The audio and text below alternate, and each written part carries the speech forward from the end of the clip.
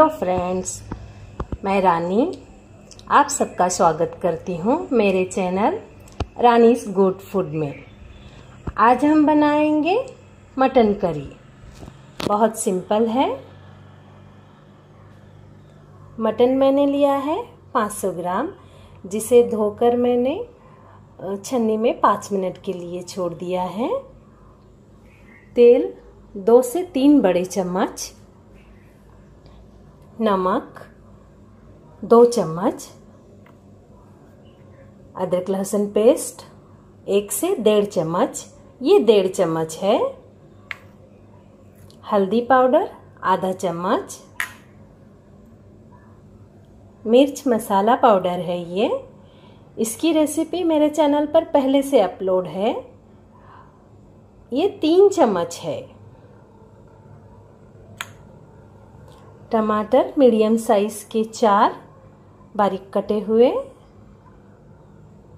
हरा धनिया थोड़ा सा। ये मटन करी के लिए थोड़ा सा ज़्यादा हरा धनिया हुआ तो अच्छा लगता है। चलिए शुरू करते हैं। मटन,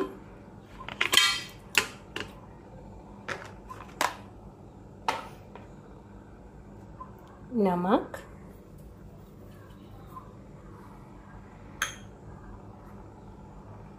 अदरक लहसुन पेस्ट, हल्दी पाउडर, मिर्च मसाला पाउडर, तेल,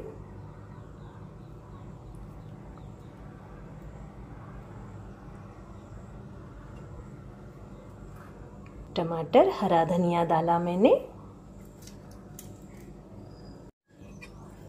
ऊपर नीचे कर लेंगे।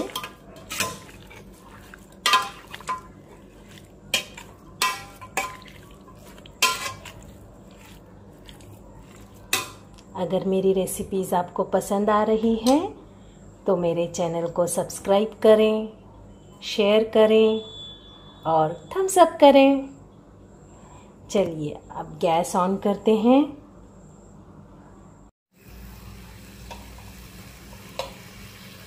दो से 3 सीटी ले लेंगे।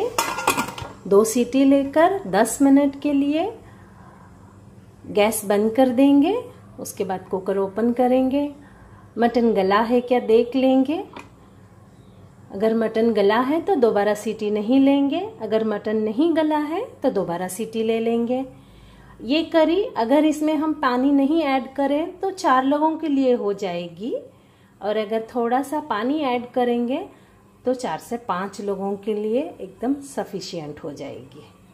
एक बार बना के देखिए, आपको बहुत टेस्टी लगेगी।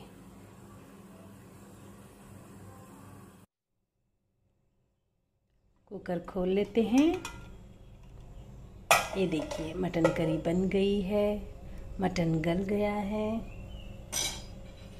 मैं इसमें 1 कप उतना पानी डालूंगी और एक उबाल ले लूंगी।